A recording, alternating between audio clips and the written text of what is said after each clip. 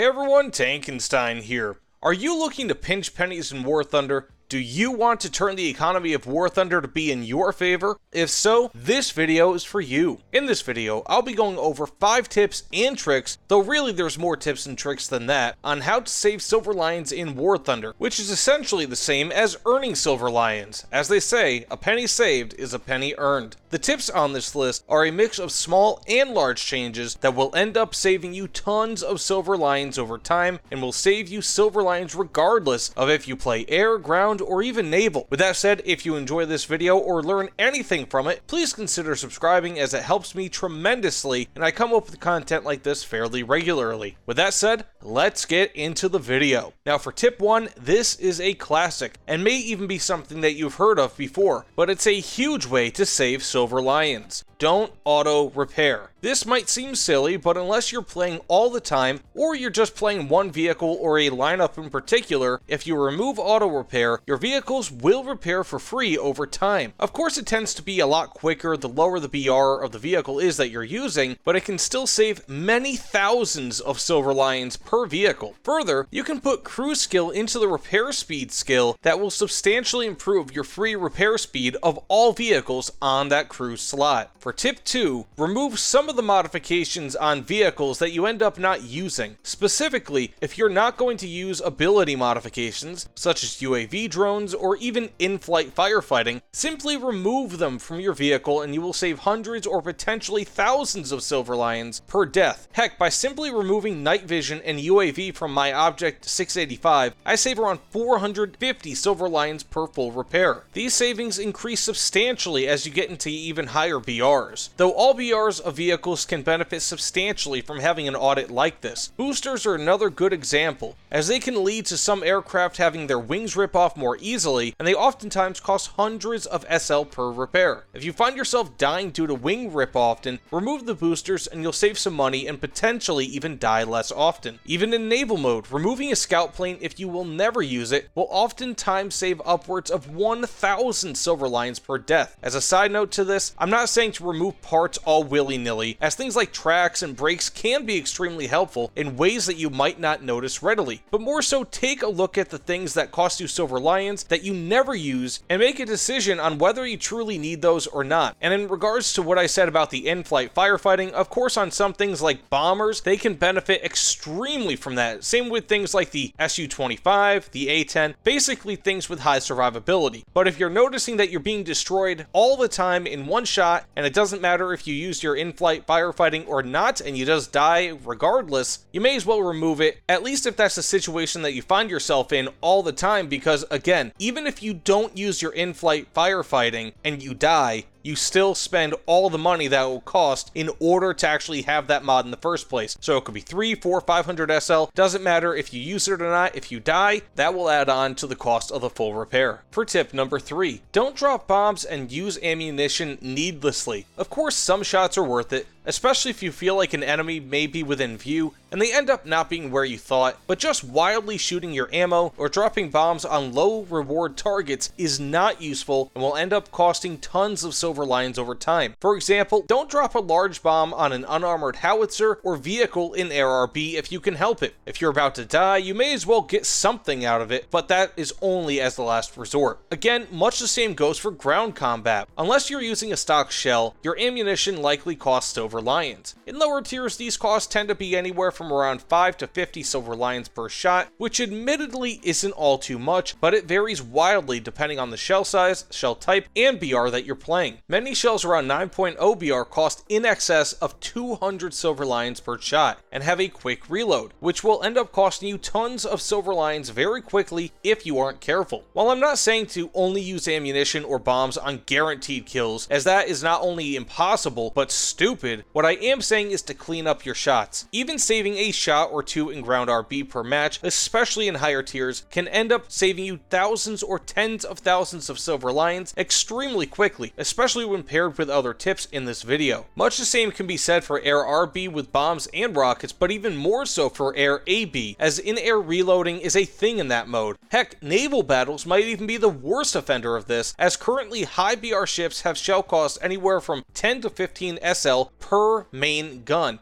and oftentimes have 8 to 10 of those guns firing simultaneously every 20 to 30 seconds, with secondary cannons having optional shells that can cost 1 to 2 SL per shot and fire much more rapidly. With likely hundreds of shells being fired per match, this ends up being a huge money sink if you're sloppy. And kind of like with the last tip, on a side note to this tip, if you can reload ammunition in a match at an airfield or at a base cap point, you'll make it so that the game doesn't charge you for that shell when the match is over. If you have nothing else to do in a match that's basically already won, you may as well just repair and rearm again if possible. For the fourth tip, this one's pretty straightforward, but may require a little bit of patience. Wait for sales in order to purchase vehicles, especially those that you do not plan on needing or playing immediately. This is absolutely huge and will save millions of silver lions for anyone that has vehicles in the higher tiers that they want to purchase but again don't feel the need to play immediately. These sales come around typically every few months and will typically be 30 or 50% off and will oftentimes be SL vehicles of all nations, though of course some nations have their own sales where maybe they have 30% off of all their vehicles, of whatever the case may be, but these are the times to wait for. And if you want to know when these sales are, I do have a calendar video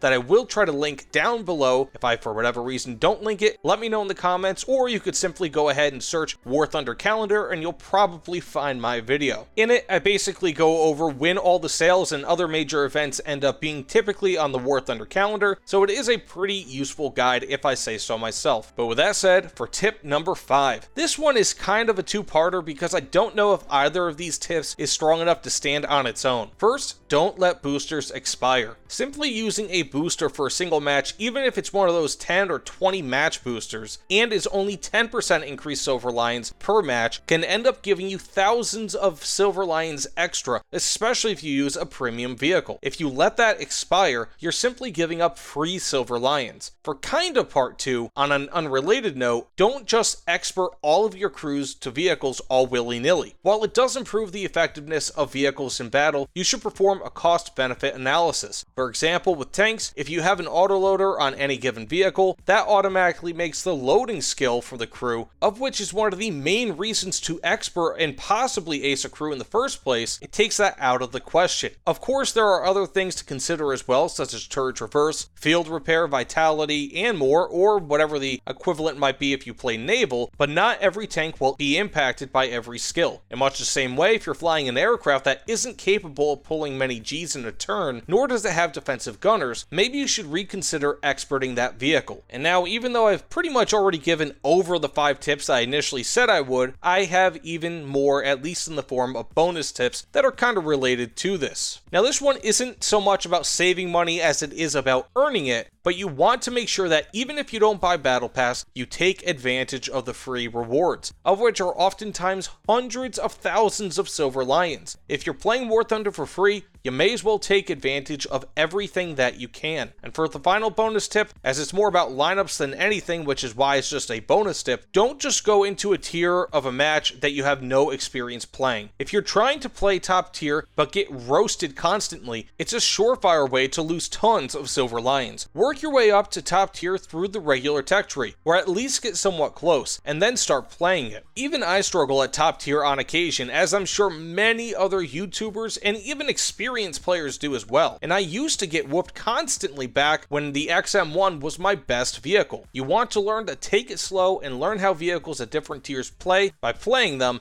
and by fighting against them. Basically, I'm saying that by not jumping headfirst into a BR or a tier that you're not familiar with, you can save yourself a lot of stress, which in turn will save you tons of silver lions. But with that being said, thanks so much for watching. Please consider liking, commenting, and especially subscribing. If you learned anything from this video, I greatly appreciate it, and it helps my channel to grow. But again, thanks so much for watching, and I'll see you all on the other side. Take care, everyone.